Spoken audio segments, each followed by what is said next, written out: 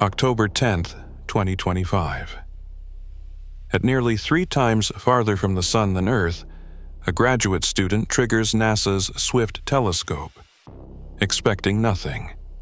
But in seconds, the impossible appears. 3I/Atlas is leaking 40 kilograms of water every second, 8% of its surface erupting, when physics says such ice should be frozen solid. Even veteran scientists admit, every interstellar comet has surprised us so far. Typical comets sleep at this distance, but this one breaks the rules, outgassing water in defiance of every model. If comets from the stars can behave like this, how many other laws are waiting to break? The evidence hints at forces and secrets no one saw coming. So, what is 3I/Atlas hiding in its core? On October 10th, 2025, the Swift telescope's ultraviolet camera caught something no one had ever seen.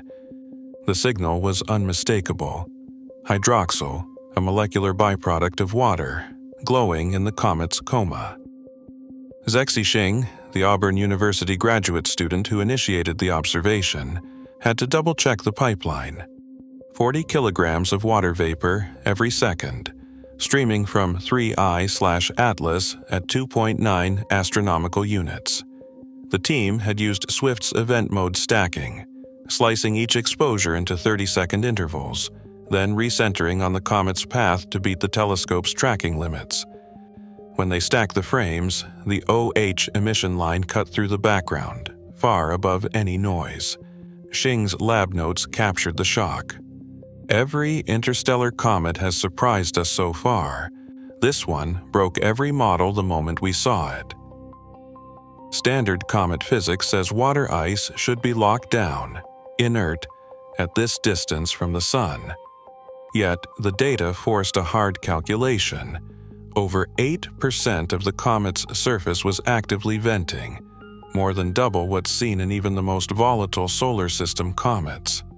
The ultraviolet fingerprint was too strong, too clean to dismiss as error.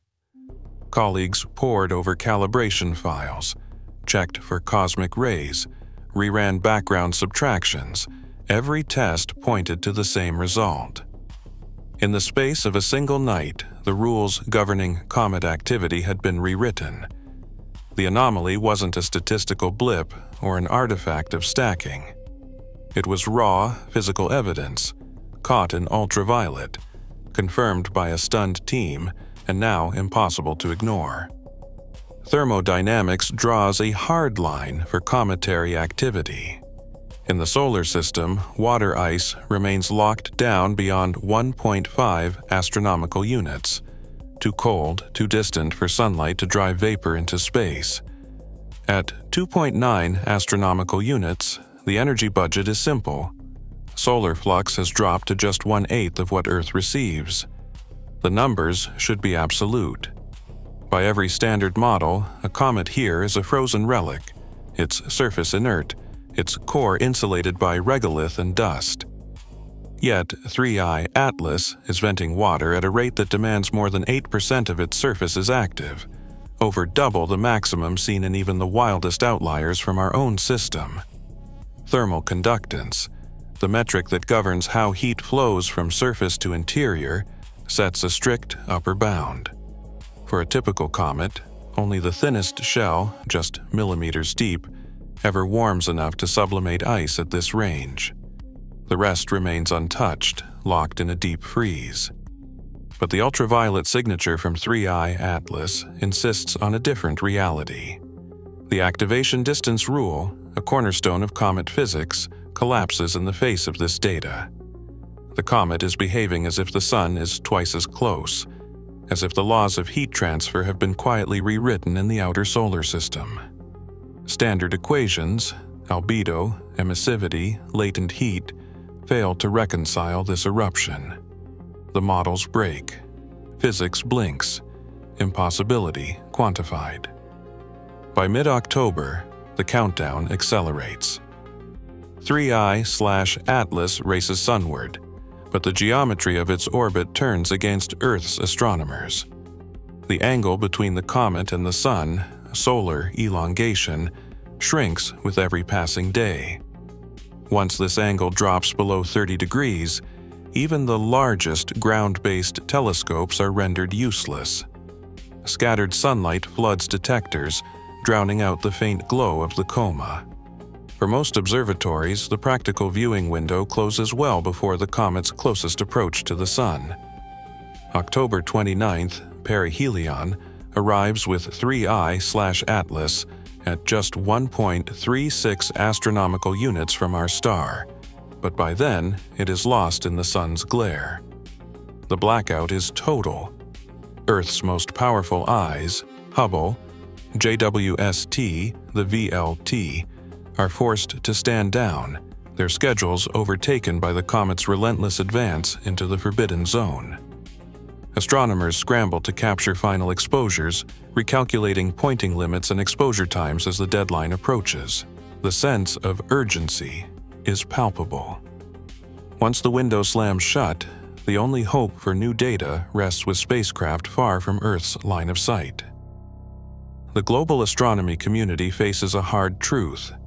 For weeks, the story of 3I/Atlas will unfold out of reach, hidden on the far side of the Sun. In August 2025, the James Webb Space Telescope locked its gaze on 3I/Atlas and returned a spectrum that defied every expectation. The numbers were staggering, carbon dioxide pouring from the comet at 129 kilograms per second, while water vapor trickled out at just 6.6 kilograms per second. The ratio, nearly 20-to-1, instantly set 3I/Atlas apart from every comet previously measured, interstellar or native. For context, even the most volatile solar system comets rarely exceed a carbon dioxide to water ratio of 1-to-1. Here, the balance tips so far that water becomes a trace component, not the main act. Infrared line fitting confirmed the result. The James Webb Space Telescope's NIR-SPEC instrument dissected the coma's light, isolating the sharp, unmistakable peaks of carbon dioxide, water, and a suite of minor gases. The production rates held steady across multiple exposures. Peer review teams pored over the radiative transfer models and dust subtraction files. No sign of contamination, no calibration drift. The chemical fingerprint was real. Dr. Lena Sato at Caltech, a plasma chemist known for her work on micrograin ices, offered a provocative hypothesis. In her lab, plasma arcs across mixed carbon dioxide and water grains can trigger jets of gas at temperatures far below what sunlight alone would allow. Sato's unpublished notes describe microcrystalline grains launching bursts of carbon dioxide and water at just 190 Kelvin, conditions matching the outer solar system, not the inner. She cautions, though, that lab analogs can only go so far. We're seeing a mechanism that's plausible in the lab. Whether it's acting on a scale of kilometers in space, we just don't know yet. The implication is unavoidable. Either 3I/Atlas formed in a region of the galaxy where carbon dioxide dominates, or its ices have been processed by forces unknown in our solar system. The comet's chemistry isn't just unusual, it's a direct challenge to the boundaries of planetary science. In 2017, astronomers caught their first glimpse of an object from another star system. Oumuamua, O-mu-o-a-mu-a. Unlike any comet seen before, it flashed past the Sun without a trace of dust or gas, its path nudged by some invisible force. Theories multiplied. Was it an icy shard, a nitrogen iceberg, or something else entirely? With no coma and a shape more like a pancake than a pebble, Oumuamua defied every expectation. The public seized on the mystery, fueling debates that spilled far beyond academic circles. Now, with 3I/Atlas, the script flips again. Here is a comet that looks familiar, tail, coma, jets. Yet its chemistry and behavior are even stranger than Oumuamua's. Each interstellar visitor rewrites the boundaries, reminding both scientists and the public that the universe still holds surprises we can barely imagine. Between October 17th and 19th, Mars became humanity's last outpost for tracking 3I/Atlas. ExoMars Trace Gas Orbiter and Mars Express risked their cameras in the harsh glare, executing a narrow window of exposures as the comet swept past the red planet. Operations logs revealed tense debates. Some engineers pushed for caution, but planetary scientist Dr. Claudia Darren insisted, "No other craft will ever see an interstellar comet from this vantage." The resulting images, faint but unmistakable, captured the nucleus and coma at unprecedented resolution. As Earth's telescopes fell silent, attention shifted to ESA's JWST mission, set to observe in November.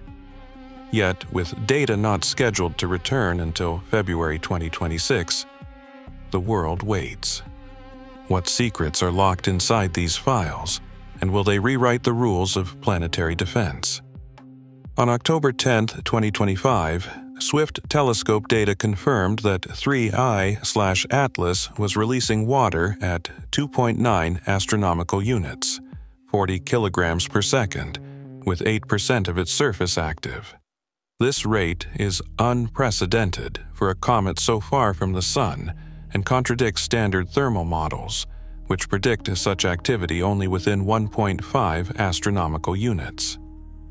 Spectral analysis by JWST later revealed an extreme carbon dioxide to water ratio of 7.6 to 1, raising new questions about the comet's chemical makeup.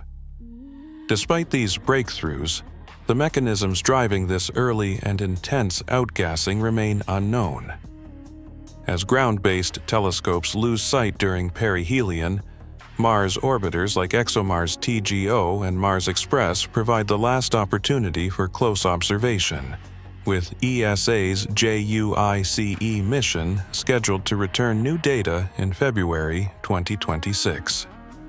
The true nature of 3I/Atlas, whether shaped by hidden reservoirs, exotic chemistry, or processes yet undiscovered, remains an open question. For now, 3I/Atlas stands as evidence that even with coordinated global effort and advanced technology, the universe still defies our best explanations.